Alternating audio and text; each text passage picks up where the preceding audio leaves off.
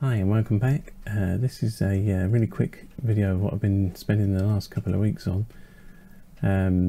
I've taken the character part of the game and done all the integration that I wanted to do with it and then put it back into the game project. So to do that I made a blank project with ALS Advanced Locomotion System version 4, ALS version 4, and then from there I put in the bits that I wanted to, which were part of character integration, which is the melee part of it. I wanted that piece. The inventory, which I'm using advanced weapon and inventory for. The pistol, which I'm using weapon pistol factory for, because that's modular, so we can add all the bits as we go through the game. Cubit's Ballistic FX, which is I just love it, so that needed to go in. That was always the plan. And yeah, I think that's all of it. So the core part is ALS version 4, and I kept the camera system because I actually like that camera system. I know a lot of people disable it and then use a third-person camera on a boom or whatever, and then or different cameras, but I kept the ALS animated camera system. I just went through the whole of ALS step by step to try and learn how it all works. I might have regretted that a few times in the last couple of weeks, but yeah, it took a lot of hours, but I managed to get it all together, which results in this. And this probably just looks like normal gunplay, but if anybody's tried to use ALS 4 and then integrate bits in it however you want it to work, then it is quite a challenge, but I'm pleased with the way it's gone. So ALS 4, my own wrapper, and then the other bits, just the parts of other pieces that I wanted to put in, but my wrapper really does the gun play, because I wanted to spend quite a lot of time on the way the bullets work and the way the guns should work, like they're more realistic, shall we say. So anyway, enough of me waffling on. So the normal locomotion is ALS 4 still, so you've still got the same, oops, I'll try again, right, and you've still got the same mechanics in the locomotion system, and still got my footsteps bits and bobs working. But if we go, actually no, hang on, let's pick up a weapon. So let's pick up our pistol and let's pick up some ammo for that, and then let's pop it in its holster. There we go. Right, now then, this doesn't use character integration per se, but it does for melee, so I can still break out of ALS into character integration for the melee stuff, which is what I wanted to do, back into ALS for locomotion, and then smoothly blend in the weapon play, because this is weapon pistol factories. This is a blueprinted weapon, and it's yeah, blending this into ALS took hours, but now I've got a right camera, I can go left camera, I can swap between those two easily, and all the reload animations all work as well. And so right, left, left, right, left, right, left, right, and some climb as well on the recoil.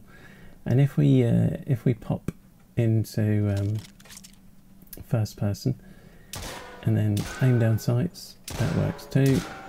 You'll notice the spread on this weapon's pretty bad, but then I wanted it that way because don't forget this is our first weapon, so it's not supposed to be that accurate, and you need to upgrade it to improve on that. But if you take your time, this is why it's not easy. I've tried to make this quite realistic, so it's not really arcadey as such. You've got to think about what you're doing. But if you get your aiming right, even at long range, you can still allow for the weapon, the bullet drop. That's right, and then allow for the bullet drop. That's left camera, and then if we go into first person again, and let's steady this a bit with a bit of slow-mo. If we get this just on his head, aim down the sides, bang, and yeah, we dropped him. So yeah, you need to think about what you're doing and think about it like a real firearm and what the bullet would really do. I don't really know a lot about it, but I've read a bit and I tried to make this as realistic as possible. I need to the blood should splatter on this. There's a bit more work to do on the blood splattering, and there's a little bit of work for me to do on the transition of the first person camera, so you don't go through his eyeballs, because that's quite freaky, but that's an easy one to fix. So yeah, anyway, a bit of FX. So this is Cubit's Ballistic FX, which is wonderful. Incorporated that too. What else can we do? I don't know, have a bit of fun with the, but you can also pop it in, I should say, yeah, you can pop into the single-handed as well, and this all works as well, so left and right, first person works, as do the animations for reload. It doesn't matter whether you're single-handed or, you didn't really see that very well, did you? Hang on.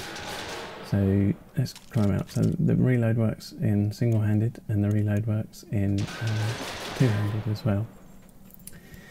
So this all looks simple, but trust me, it takes hours to get this to work like this. Well, I think it's well worth it. You do need to take your time, so a bit of fun with a bit of slow-mo, you can never beat a bit of slow-mo, can you? A bit of tracer work.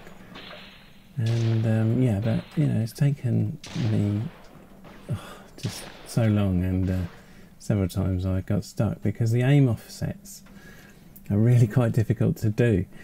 So that because if you look, if I shoot the floor, you see I'm still accurately hitting the centre of the crosshair, allowing for the spread and the inaccuracy of the weapon that I've built in. But so this pitch and yaw that you need to build in, and it's all done with ALS using their cameras. It's all done in the animation graph. It's yeah, quite rewarding when you get it to work. But I'm pretty happy with it. So the ballistics work pretty realistically. Anyway, there you go. Just thought I'd show you. So this can all go back in the game now, and we can carry on. And we're happy. And we've got true first person as well. That's all done with the camera. Just the way this camera works, yeah, it took me hours. But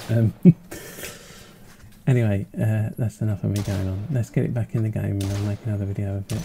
Some real action play with the AI and everything in that first level. As always, thanks for watching, and I'll see you next time. Thank you.